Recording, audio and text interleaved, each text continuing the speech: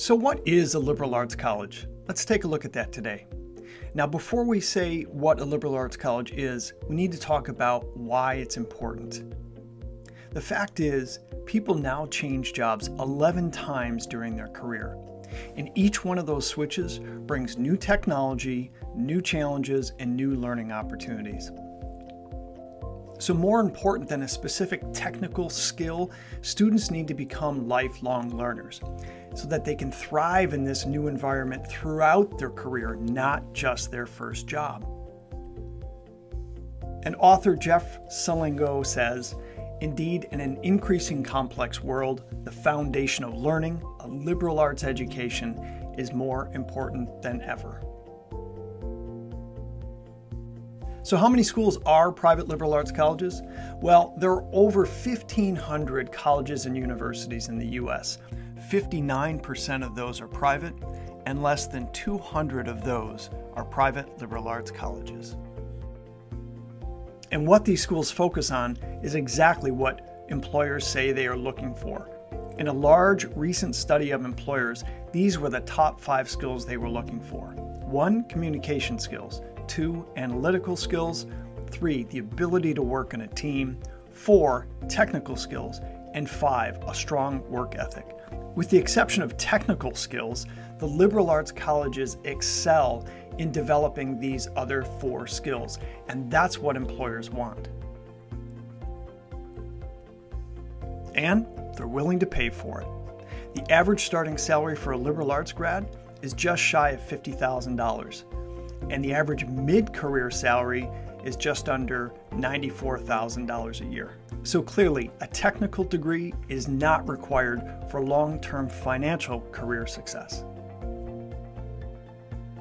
So how do the private liberal arts colleges stack up versus the public universities? Well, here we take a look at the 4-year graduation rate, and you're reading the numbers correctly. The average 4-year graduation rate for liberal arts colleges is 61%. The average for public universities, only 33%. And in fact, less than 1/2 of these students will even graduate in 5 years. And it's true, the net cost per year is more expensive for the typical student. At a liberal arts college, it's about $24,000 a year. At a public university across the US, it's about $15,000. However, when we take a look at the big picture, if most liberal arts students are graduating in 4 years, while others are taking 5 or more, well then the comparison looks like this. The total cost after 4 years is $96,000 for the liberal arts colleges and $75,000 for the public universities. But in the 5th year, that liberal arts student isn't paying for school anymore, and in fact, they're going out and earning money. And as a nice round number, plug in $45,000, which is less than the average that a liberal arts grad will make, and the total cost of graduation now compares at $96,000 for the private liberal arts college student and $120,000 for the public university graduate after 5 years. This is what we refer to as the total cost of graduation, and this is what families should be looking at when they're comparing apples to apples for college choices. So at the end of 5 years, you read it correctly, that liberal arts grad is ahead by $24,000. And if we really dig into the numbers, we find that only 4% of undergraduates attend liberal arts colleges, and 96% are attending all other undergraduate programs. Yet, 9% of the Fortune 500 are run by private liberal arts college grads, and 23% of US educated Nobel laureates are liberal arts grads. 27% of US presidents attended a private liberal arts college, and 14% of tenured Harvard law professors also attended a private liberal arts college for their undergraduate program. In addition to that, 6 of the top 10 schools on a per capita basis whose graduates go on to get PhDs are liberal arts colleges, including 5 of the top 10 in the field of science and math. So it totally debunks the myth of liberal arts colleges not providing strong STEM degrees.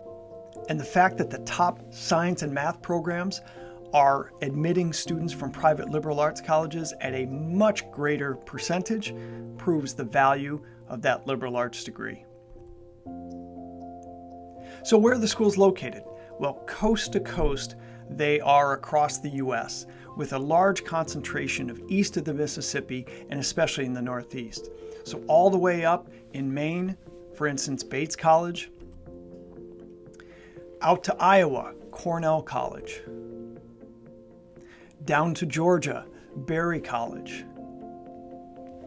in Pennsylvania, Moravian College, all the way out to the West Coast, Pitzer College, and DePauw University in Indiana. As you can see, there are liberal arts colleges across the U.S., so no matter whether you want to stay close to home or you want to travel across the country from the east to the west coast, from the north to the south, you can find a liberal arts college that is a good fit for you. Liberal arts colleges, they're small schools making a big impact. To learn more, you can visit LiberalArtsColleges.com and check out the resources there.